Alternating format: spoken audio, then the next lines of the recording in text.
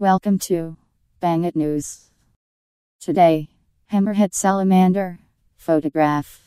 Claim: a photograph shows a real hammerhead salamander. This claim is false.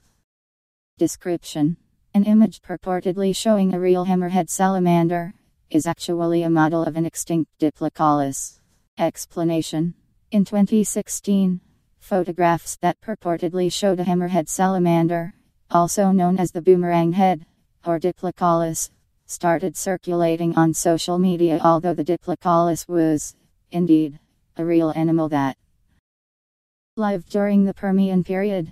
The amphibian has not been present on Earth for about a few 100 million years. Therefore, it is highly unlikely that a real, living diplocaulus was captured on camera. The photograph displayed above may appear to belie the fact that the diplocaulus has long been extinct, but the image actually depicts a model of a diplocaulus created by artist Goro Furuta.